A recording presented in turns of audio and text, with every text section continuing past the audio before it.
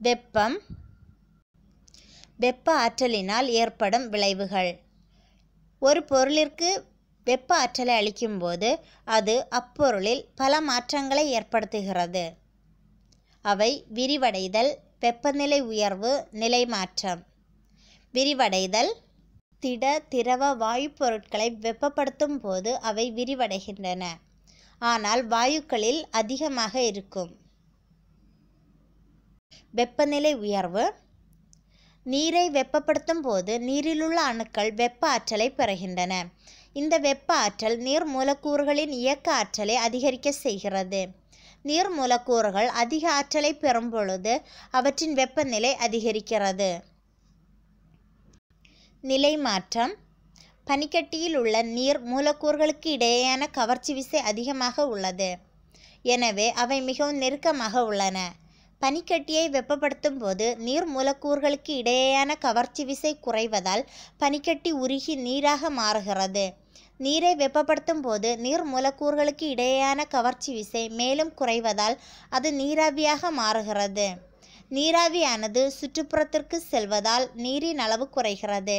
வெப்ப பரிமாற்றம்: ஒரு பொருளுக்கு வெப்ப ஆற்றலை அளிக்கும் போது அது அப்பொருளின் ஒரு பகுதியிலிருந்து மற்றொரு பகுதிக்கு பரிமாற்றம் அடைகிறது. ஒரு பொருளின் நிலையை பொறுத்து வெப்ப பரிமாற்றம் 3 விதங்களில் நடைபெறுகிறது. வெப்ப கடத்தல், வெப்பச்சலனம், வெப்ப கதிர்வீச்சு. வெப்ப கடத்தல்: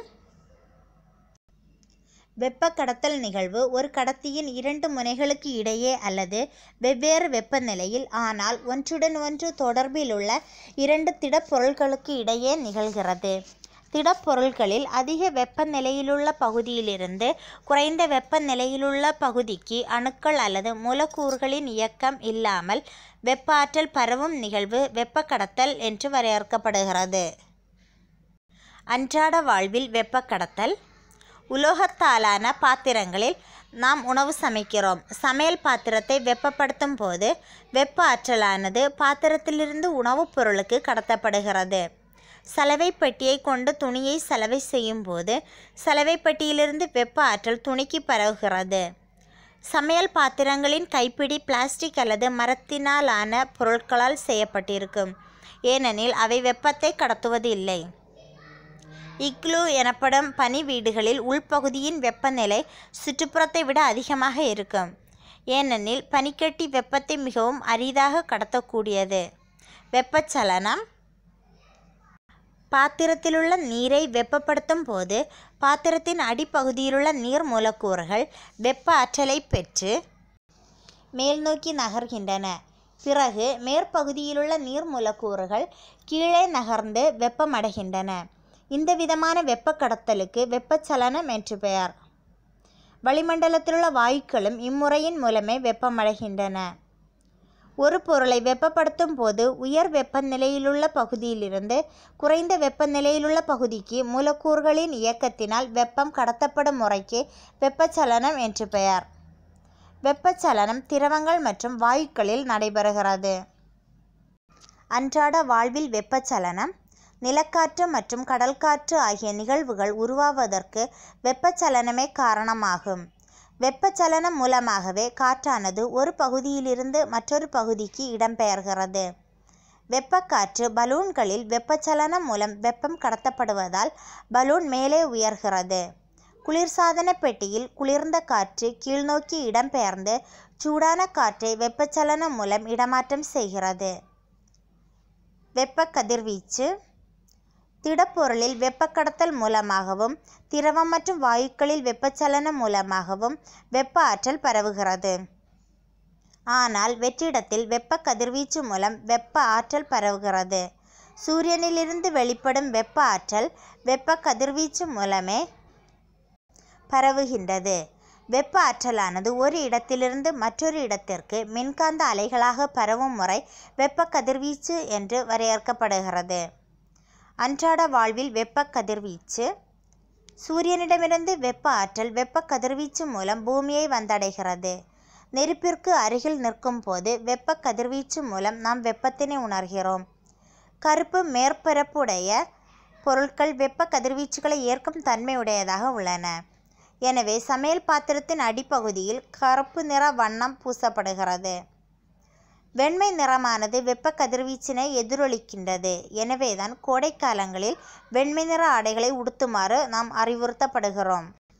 வெப்ப அளவியல் பொருட்களில் நடைபெறும் இயற்பியல் மற்றும் வேதியியல் நிகழ்வுகளில் உள்ள வெப்ப ஆற்றலின் மதிப்பினை கணக்கிடும் முறைக்கு வெப்ப அளவியல் என்று பெயர். வெப்பநிலை ஒரு பொருள் சூடாக உள்ளதா அல்லது குளிர்ச்சியாக உள்ளதா என்பதை அறிய உதவும் இயற்பியல் அளவு வெப்பநிலை ஆகும். இது வெப்பநிலைமானியை கொண்டு அளவிடப்படுகிறது.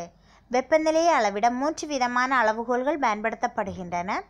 செல்சியஸ் அளவுகோல், ஃபாரன்ஹீட் அளவுகோல், கெல்வின் அளவுகோல். வெப்பத்தின் அலகு. வெப்பம் என்பது ஒரு வகையான ஆற்றல். ஆற்றலின் SI அலகு ஜூல். எனவே வெப்பத்தையும் ஜூல் எனும் அலகில் குறிப்பிடலாம். வெப்பத்தை அளவிட பொதுவாக பயன்படுத்தப்படும் அலகு கலோரி. 1 கிராம் நிறையுள்ள நீரின் வெப்பநிலையை 1 டிகிரி செல்சியஸ் உயர்த்த தேவைப்படும் வெப்ப ஆற்றலின் அளவு 1 கலோரி என வரையறுக்கப்படுகிறது. கலோரி மற்றும் ஜூல் ஆகிய அலகுகளுக்கு இடையேயான தொடர்பு 1 calorie is equal to 4.189 joule. வெப்ப ஏற்புத்திறன் பொருள் ஒன்று ஏற்கும் அல்லது இழக்கும் வெப்பத்தின் அளவானது 3 காரணிகளால் நிர்ணயிக்கப்படுகிறது.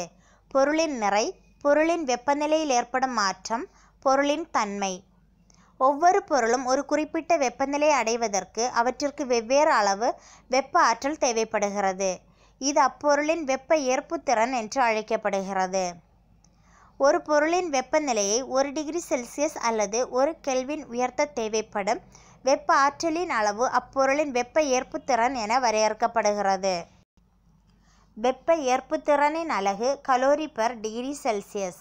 இதன் SI அலகு ஜூல் கெல்வின் -1 ஆகும். தன்வெப்ப ஏற்புத்திறன் ஓரலகு நிறையுடைய பொருளின் வெப்ப ஏற்புத்திறனே அப்பொருளின் தன்வெப்ப ஏற்புத்திறன் என அழைக்கப்படுகிறது. 1 கிலோகிராம் நிறையுள்ள பொருள் ஒன்றின் வெப்பநிலையை 1 டிகிரி செல்சியஸ் அல்லது 1 கெல்வின் அளவு உயர்த்த தேவைப்படும் வெப்ப ஆற்றலின் அளவே அப்பொருளின் தன்வெப்ப ஏற்புத்திறன் என வரையறுக்கப்படுகிறது. இதன் SI அலகு ஜூல் கிலோகிராம் -1 கெல்வின் -1.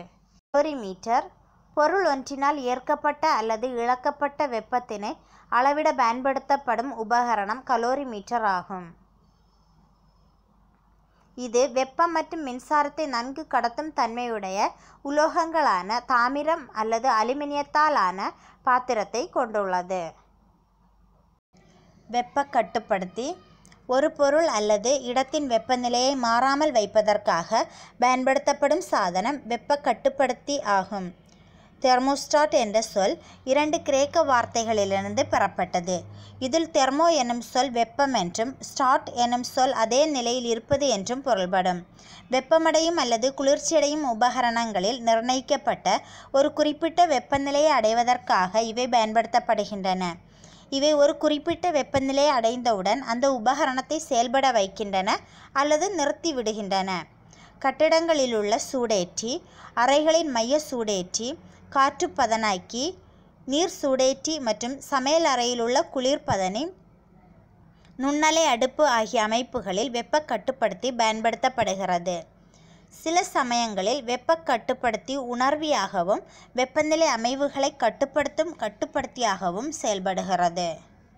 வெப்பக்குடுவை வெப்பக்குடுவை என்பது அதிலுள்ள பொருளின் வெப்பநிலையை அதன் சுற்றுப்புறத்தின் வெப்பநிலையை விட அதிகரித்து விடாமல் அல்லது குறைந்து விடாமல் நீண்ட நேரம் வைத்திருக்கக்கூடிய வெப்பத்தை கடத்தாத சேமிப்பு கலனாகும். இதனுள் வைக்கப்பட்டுள்ள திரவத்தின் வெப்பநிலையை நீண்ட நேரம் மாறாமல் காப்பதோடு அதன் சுவையில் மாற்றம் ஏற்படாமலும் இது பாதுகாக்கிறது.